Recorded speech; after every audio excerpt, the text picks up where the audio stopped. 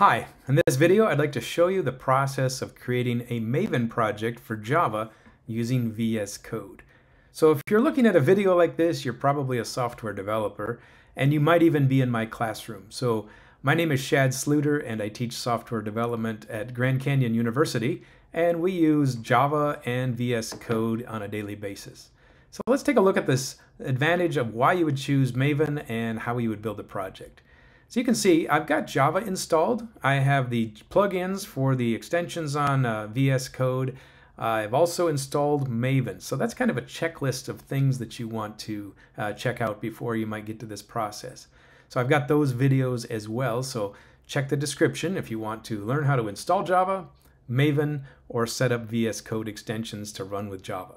But in this video, the point is we're trying to create a project in this Maven architecture. So let's go through the process and you can see the details and understand what they mean.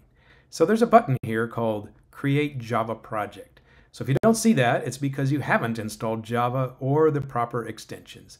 And so once again, look in the video description for those links. But here we go. So Create Java Project, and I'm going to choose this second option, which is called a Maven archetype. And then it says you've got lots of choices to pick from here. So if you're building a website and you're using Spring Boot, you probably want to go find that archetype.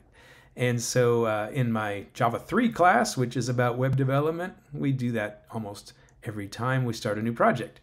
However, this is a very simple archetype. We're choosing the one called Quickstart from Apache Maven. So you can literally type that up here, or you can select it from the drop-down menu.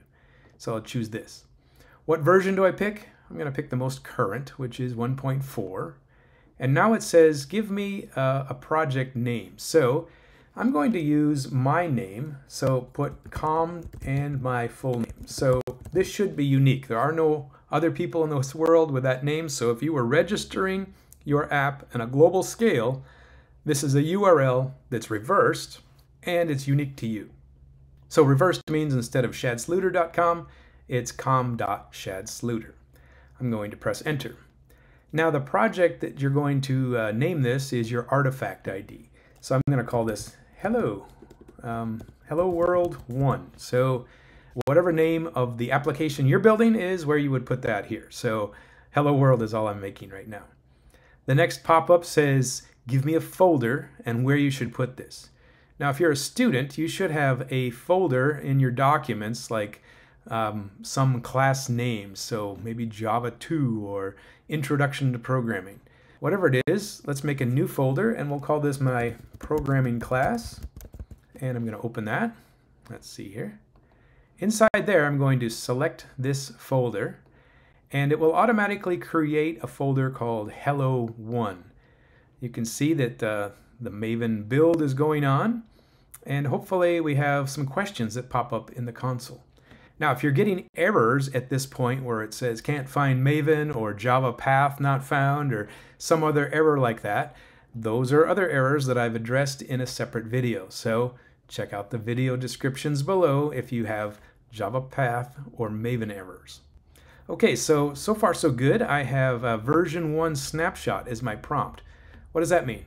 What is the version number of your program? So you can put anything you want in there. You could call it version 1, version 2, version 1.5, and they recommend using 1. So I'm just going to press enter and accept that. The next prompt at the command line says, is this everything that you really want? So I'm confirming these details. So the name of the project has got my name. It's called Hello World 1. The snapshot is the version number, and that's the package. If you just press enter, the Y prompt is by default. So I'm going to press enter. Now it says build success. So that's good. Once more, if you're getting errors down here, it's probably because some of those other errors I mentioned before. This one worked properly. It says your project Hello World is created and it tells me the path. So it's got my folder, documents, and programming class.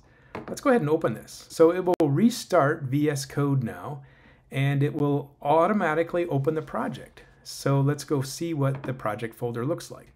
There's source, main, app, and there's Hello World. Now what does Maven do for you? Well, the main thing that people use Maven for are called dependencies and the dependency manager. So this POM file, pom.xml, is a configuration file that allows you to see what different extensions or libraries are working with your project. So you can see that several are here. So there's probably testing in the dependencies area. Yeah, so they've installed JUnit as part of the package.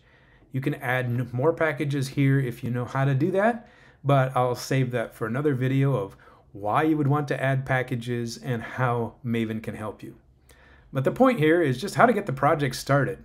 So we're almost there. We're going to have an error here because of version 1.7, but let's check the error out before we fix it. So I'm going to try to run this, and you can see now it says you're compiling for version 1.7, and that's not going to work.